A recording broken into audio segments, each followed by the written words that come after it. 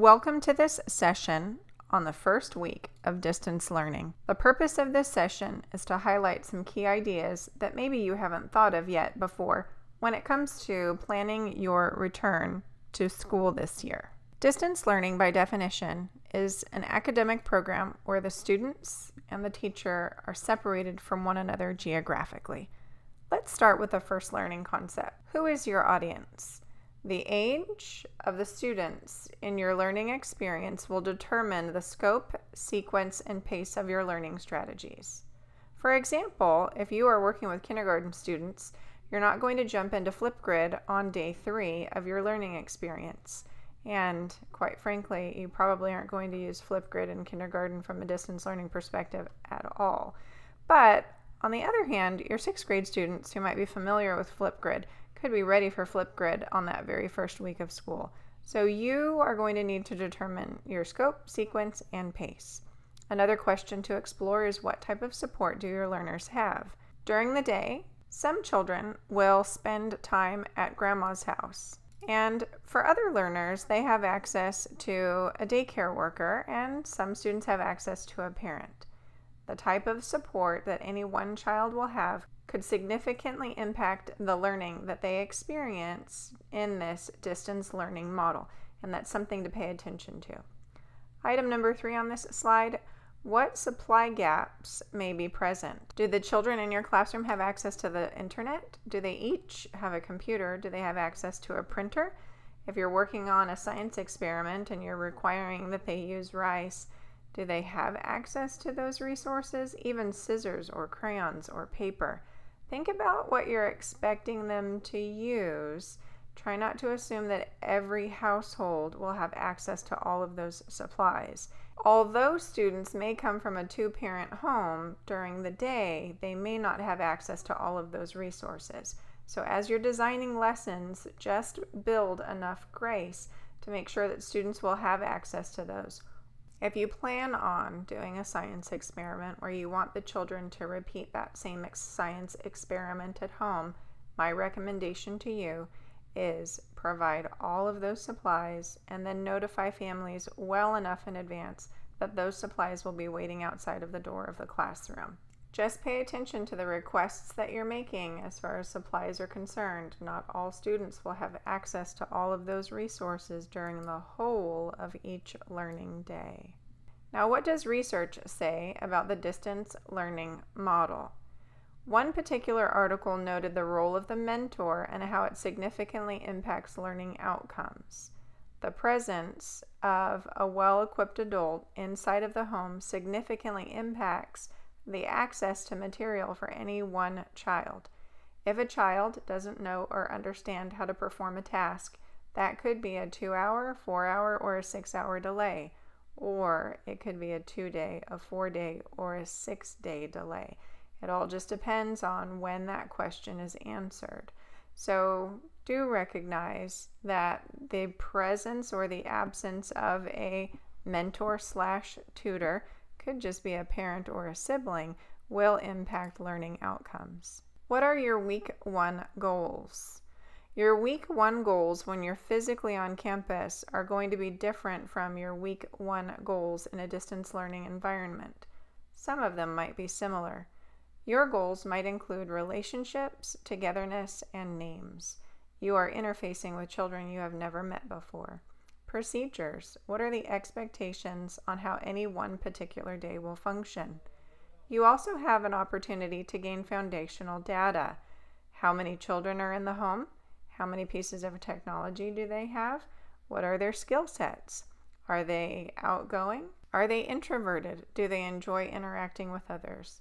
Familiarity with tech is another foundational data element that you're going to gain in the course of that very first week. If you ask families to do very small tasks in that 1 week, some students will complete that task quickly, and others might take the entire week to perform a very simple task. During week 1, you might have an opportunity to also reveal to the students what they can expect in the weeks to come. On the next slide, I'm showcasing the idea of materials. The distribution of materials will also occur in that very first week, and you have an opportunity to navigate hiccups and questions in the context of that very first week of learning. What is reasonable? As you form your plan, recognize that some parents are helping several children use new tools all at once. Some parents might have 7 children. Those parents might be working full-time, and in the context of their home, they might only have 3 devices that are available for the children. If you can limit or monitor the amount of digital-rich learning tools, it might be a blessing to some families. Are there times where you can assign work that is done on paper? When the children are doing that independent practice, some of it can be performed in paper and pencil if that's reasonable. And then using one device inside of the home, either mom's cell phone, dad's iPad, or any of one of the district offered computers, there's a camera embedded into each one of those devices. And then the camera can take a snapshot of whatever was written, and then it can be turned in Google Classroom. If you provide students with diverse learning tools, paper and computer, it also limits screen exposure, which is another thing to consider. When it comes to the distance learning environment, it is prudent to pause and realize that hiccups will happen. Devices will stop working, and not everyone in that home will know how to fix them. You may assign a video that has been blocked by Clovis Unified. You, an adult, an employee of Clovis Unified, can see it just fine, but the students might not be able to see it. Be flexible, send an email to Sherry Johnston, breathe, it's going to be okay. Now, what if you assign something that requires flash and a family does not know how to enable that? Or the microphone, they can't enable the microphone, or the video, the camera is not working on the computer. Clovis Unified, based on the knowledge that I have right now, is supposed to form a parent support line so that parents can reach out and get the help that they need, and they don't always have to ask you, the teacher, how to fix all of those problems. So hopefully, if you haven't already received that information, hopefully you'll have access to that information and you can share it with parents so they can reach out and ask for support with technology when they need help with technology. Now, I cannot adjust the wind, but I can adjust my sail. In the course of providing distance learning instruction, I know that my instructional delivery will be different. I know that assessments are going to be different. And I also know that my end goals may need to adjust. And all of this is quite understandable. On the next slide, I have a weekly plan, and I kind of give you a helicopter overview of what a classroom might look like. And at the top of this document, I note that it's a week 4 plan because it is going to take several weeks for some learning environments to get up and running so that a plan of this nature can function properly.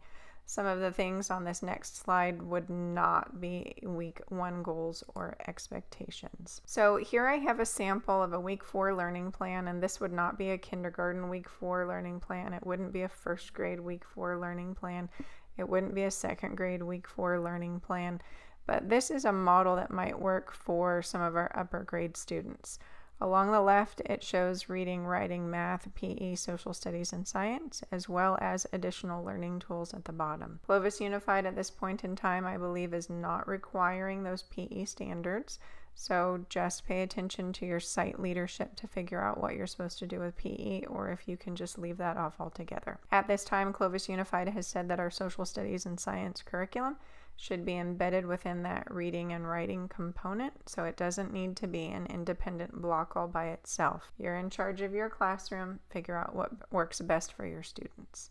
At some point in time, your parents will probably reach out and say, I don't have enough for my child. My child has finished all of these assignments. What do we do next? In my opinion, it might be helpful to have an area at the bottom of the document so that as parents have those questions, you've already answered those questions at the bottom of the document, pointing them to other advanced resources for their children. These would be optional and not mandated. When you provide your families with a document like this each week, in my opinion, it is helpful. If any parent is trying to serve 4 children at the same time, they have a tool where they can put little check marks next to each of the tasks that are completed. They can also plan well inside of their own home as far as who will use tech at what time. Although this learning plan is not required, my own personal thought is that it's an effective communication tool. That way, not only the students but the parents know what is required or expected of them throughout the week. Please always remember that you get to bring your special spark. You still get to add your special spark to everything you do. This is your classroom, and these are your students until the learning pathway changes, and you may or may not have these students during that transition. Yes, you can do a scavenger hunt. Yes, you can do a dance party. This is your special learning place. Let your individual personality shine and continue to enjoy the love of learning and teaching. This very last slide showcases some of the credits from the pictures that I borrowed. Thank you so much for watching today's video and have a great day.